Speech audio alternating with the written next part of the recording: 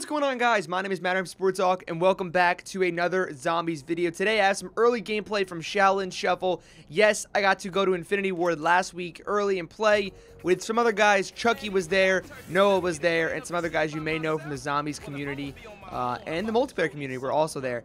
And of course, your boy Lee Ross was there too. Speaking of Lee Ross, today at 2 p.m. Pacific Standard Time, that's 5 p.m. Eastern Time, I will be streaming on Infinity Ward's channel, Shaolin Shuffle, playing with Lee Ross and interviewing him about the map. I'm also going to be streaming that here on my channel, right here at 2 p.m., 5 p.m. Eastern Time. So make sure you guys come through, and please leave me any comments of anything you want me to ask him about the map, or developing the map, or whatever you want me to ask him during the stream today.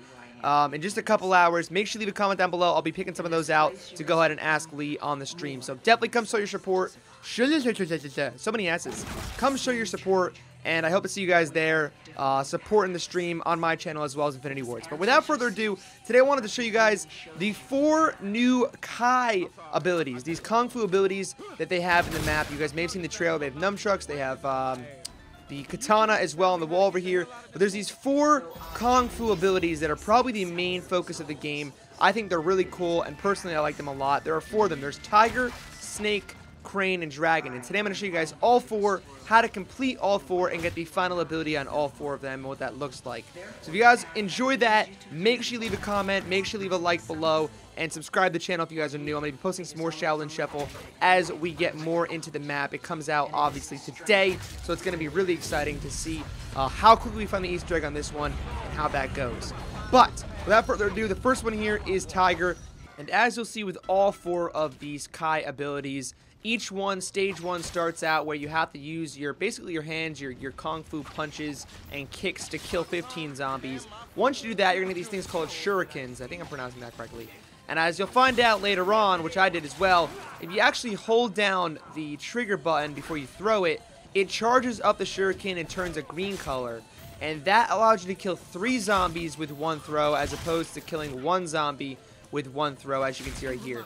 So in the lower right-hand corner, I'm actually doing the Crane one now, the Crane ability. But basically, you're going to get a limited number of things you can do with each of the Kai abilities. So you want to maximize what you do with each one. This is the 3rd stage for the Crane right here. I obviously completed the shurikens. I got 50 kills with that. I believe it's 50 kills. And then you get 50 kills with the Kai power. As you can see right here, this one's the left trigger. You hold it down, and it basically freezes the zombies. Very similar to the Ice Staff, in my opinion. And once you're done that, you get the final ability for the Crane, which is this sick drop kick. I'm going to play this one back again because this one's just super cool in my opinion. I think the Crane and the Snake are my 2 favorite Kai abilities of the 4. But that's right there. You complete the Crane and you get that ability to Kung Fu kick all the way through zombies, a train, whatever you want. And that one's pretty good. I'd say that's the 2nd best in my opinion. The next one we have here is the Snake. I think the Snake is the best all around of the 4, and you'll find out why when you get to the 2nd stage. Obviously, the 1st stage again here is just doing your Kung Fu slaps and kicks, and this one's kind of cool. I like how she holds her hands here. She got them like hanging around like a snake. Very nice. Once you finish Snake rank 1, you go on to the next one. You get the shurikens. Again, all 4 of these have the shurikens as their 2nd ability, or their second stage rather.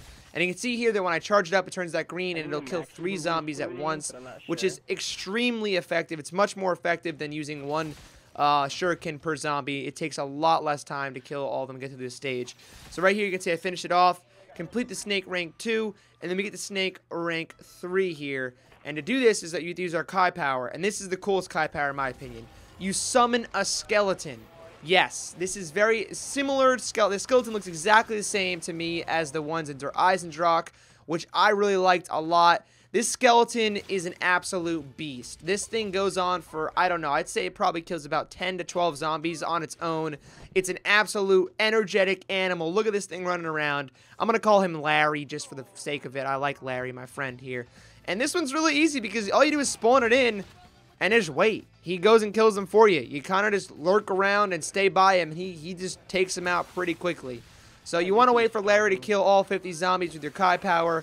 And once you're done with this one, you're going to get the Snake final power. I think it's Kai power.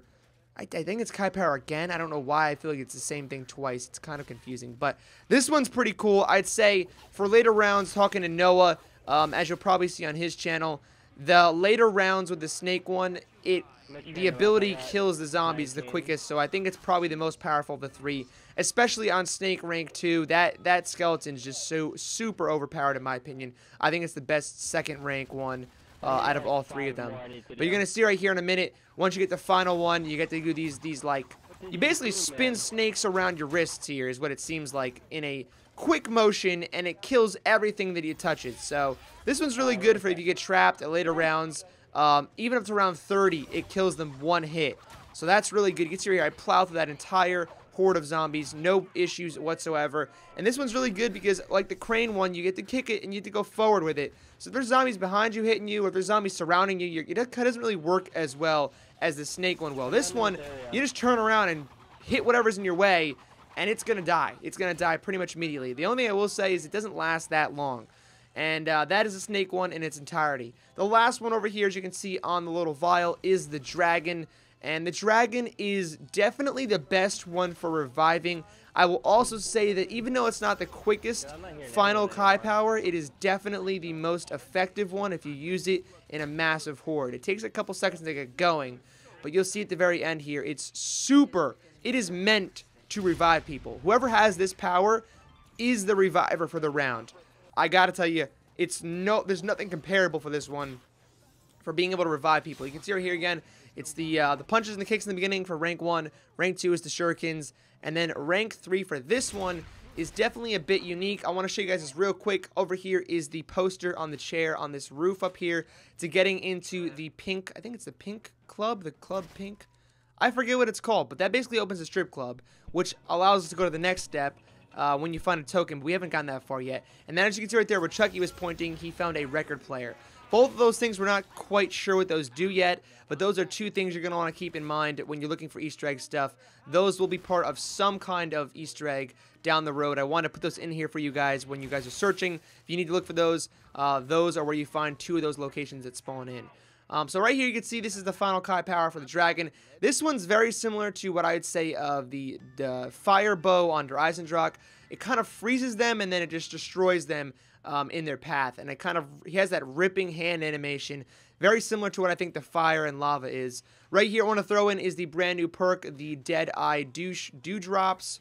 It's basically Deadshot Daiquiri from all the Treyarch games, so it's not that great of a perk in my opinion.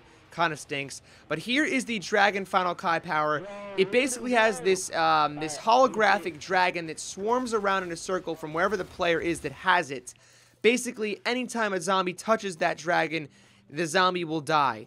So it's basically an invincible force field around your player when you're moving. It moves with you. So you can revive. You just go up and turn that on and revive anyone, and they basically can't touch you while you have that thing on. So the dragon's absolutely beast mode. It is awesome.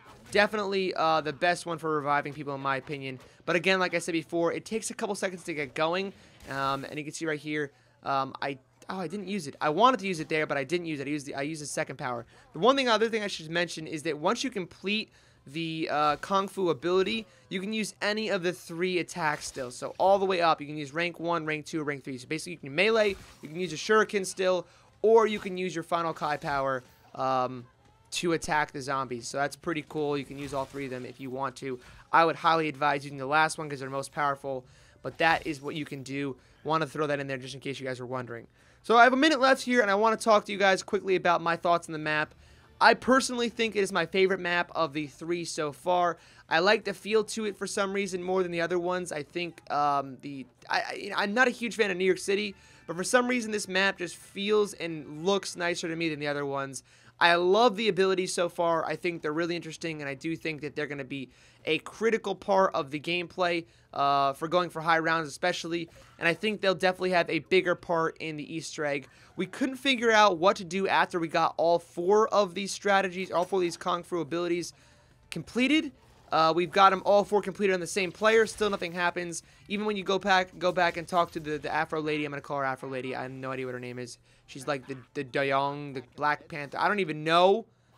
But she's called the Afro lady in my opinion now. So, but when you go back and talk to her, nothing happens. So I'm not really sure where to go from there. If you guys figure it out, let me know. We'll be doing the Easter egg here on my channel, streaming it. And again, comment below what you want me to ask Lee when I'm over there at Infinity Ward today. Thank you so much for watching. Peace. Fly with the hawks. You begin when you subscribe.